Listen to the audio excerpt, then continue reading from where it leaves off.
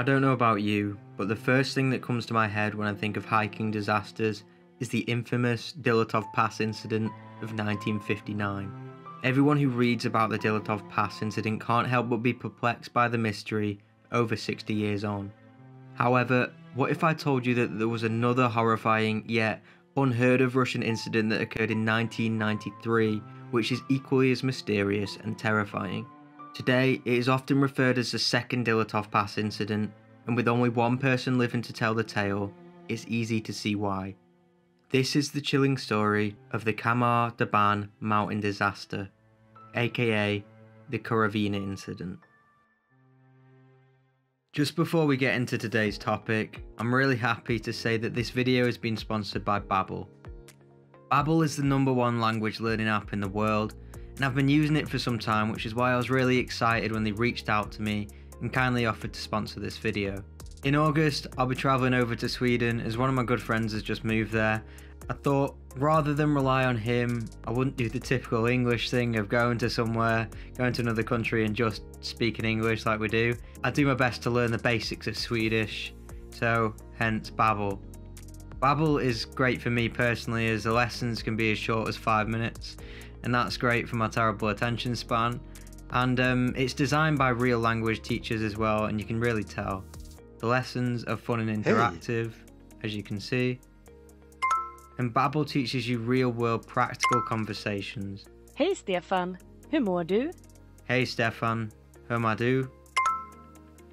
Välkommen till Stockholm.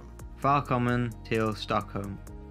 Yes, I know my pronunciation is terrible, like it is in the videos, but I'm getting better, I promise. So if you do fancy learning a new language, click the link below to get a massive 65% off and start today. They're so confident that you like it that there's even a 20-day money-back guarantee. So thanks again for Babbel for the sponsor, and on with today's video.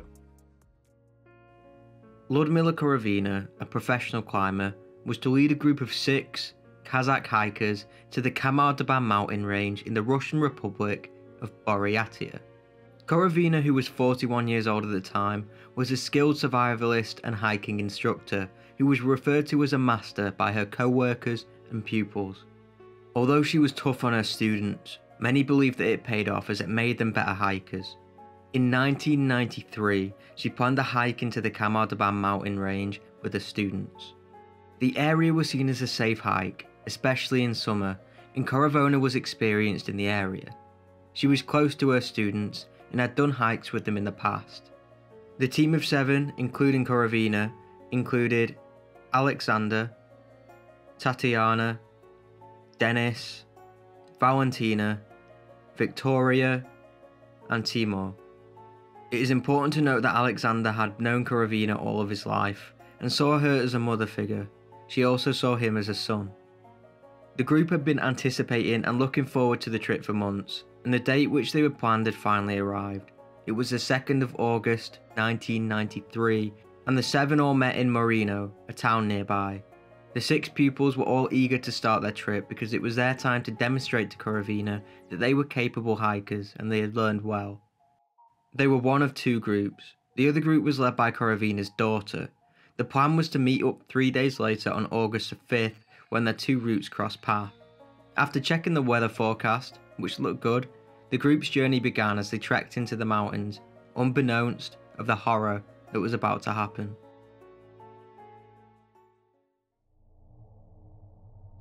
As expected, the first 2 days of the hike went fine for the most part.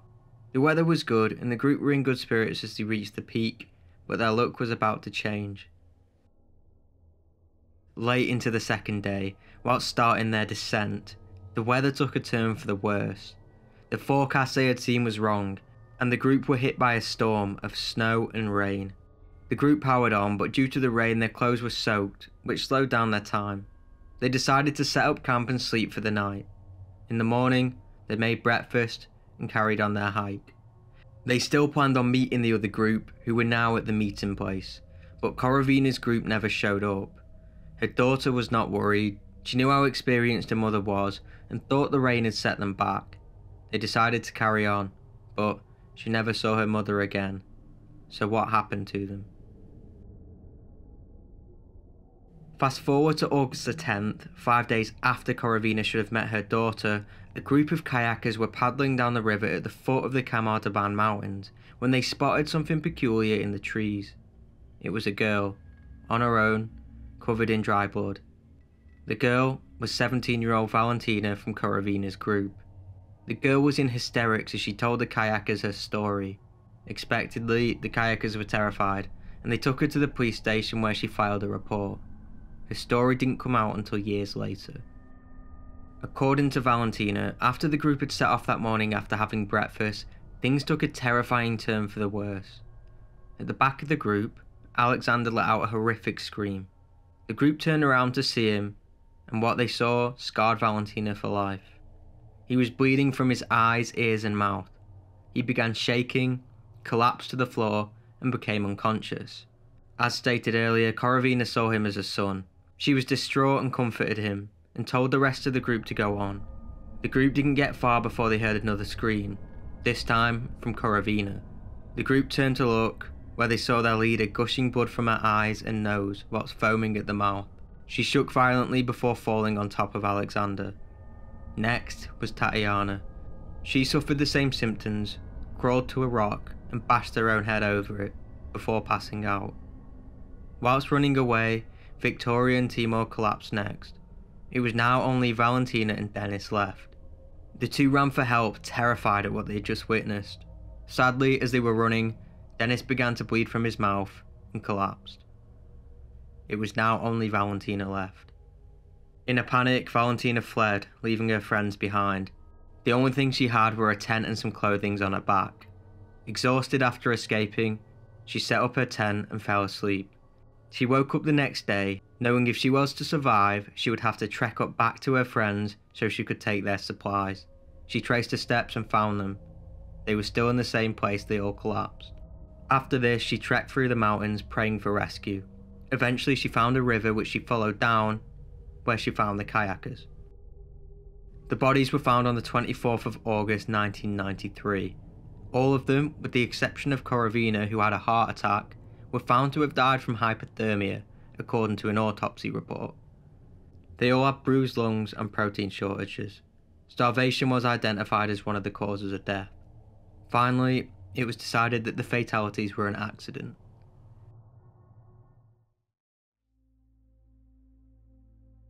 Now, of course, with a case like this, there's been many theories of what happened, but I will start with the most obvious. Many believe that the story wasn't accurate. As the story wasn't told until years later, she could have been exaggerating or remembering the story wrong due to trauma, no fault of her own. The group may have simply died from hypothermia. The second theory was that they were killed by Russian agents, after seeing something they shouldn't have. Due to this, the deaths were covered up by the police and medical examiners. The group had gone off trail, but this theory is clutching at straws because of Valentina's escape and the fact that many people often trekked into the same mountains with nothing unusual happening. The third theory is that the group were killed by a nerve gas. This would match Valentina's description of the deaths. Perhaps the group stumbled onto an old testing ground, as there were reports of this happening in the region. This is a solid theory, but it begs the question, how did Valentina escape unscathed? She would most likely have suffered the same fate. Other theories include contaminated water from the mountains or dodgy food, but the mystery remains to this day. The area was known for being a toxic waste dumping ground. They may have had some of this water with their breakfast. Valentina may have had less, hence why she survived. Again, people dismiss this theory, as other groups drank from the surrounding water sources in the area and were fine. So how did 6 out of the 7 die within minutes? I don't think we'll ever know for certain. Valentina doesn't speak about the incident, and I'm unsure of where she is today, as the incident happened a long time ago and there was very little exposure and news coverage. I'd be interested in what you guys believe happened to the group. Do you think her story is accurate? If you have any other theories of what happened, please leave them in the comments below. And as always, thanks for watching.